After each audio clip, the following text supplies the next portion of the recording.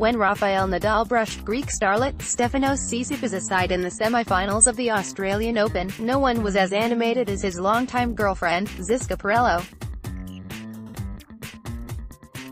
In what was a rare sighting of the King of Clay's sweetheart, she wore her heart in her sleeve, going down with every point against him and rising up in joy every single time things went in his favor.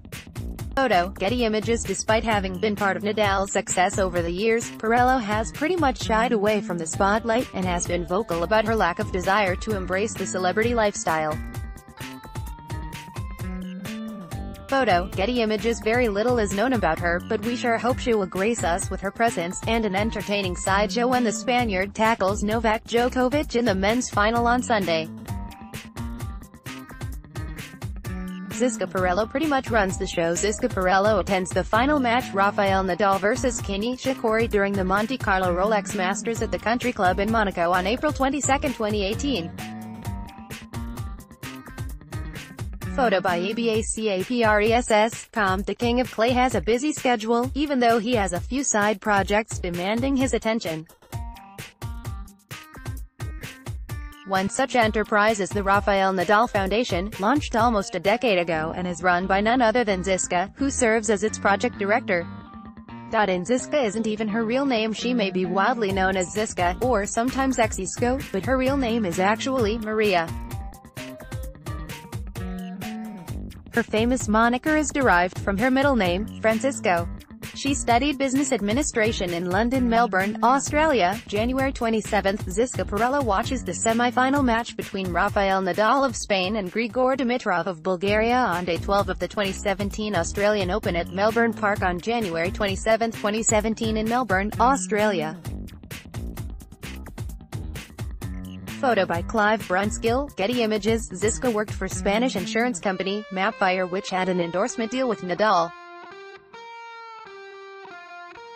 Childhood sweethearts. According to The Sun, the couple have been together for over a decade, having started dating in 2005. Rafa and Xisca reportedly knew each other long before they started dating. The reason why she's hardly ever seen well, according to Xisca, if she were to attend his every match, they would stop getting along. The 30-year-old believes that Nadal needs his space when he is competing, and following him around would be detrimental to their relationship. It's not a world I want to be part of, nor do I think Rafa would have chosen to be with a woman who looked for that in life, she said. But she's also not too keen to be around when Rafa might be stressing. The Telegraph. In 2011, Xisca explained, "He needs his space when he is competing, and just the idea of me hanging around and waiting on his needs all day tires me out. It would asphyxiate me. And then he would have to be worrying about me. No. If I followed him everywhere, I think there's a risk we might stop getting along."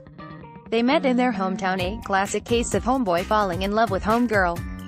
Nadal met Perello in Palma de Mallorca, where both their families still reside to this day.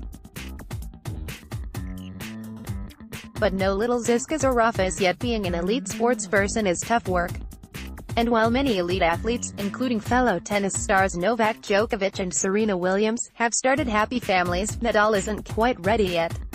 He explained in an interview, "I would love to have children, boys, girls. I'm a person who loves kids and I'm a family guy, but also I tell you that the reality is the years keep passing. I would like to start to do all of this when my sporting life determines it. I think it's also above all about looking after the kids. I don't know if traveling throughout the year and having children is ideal. Well, that's something to look forward to in retirement then." Tags, Australian Open. Rafael Nadal.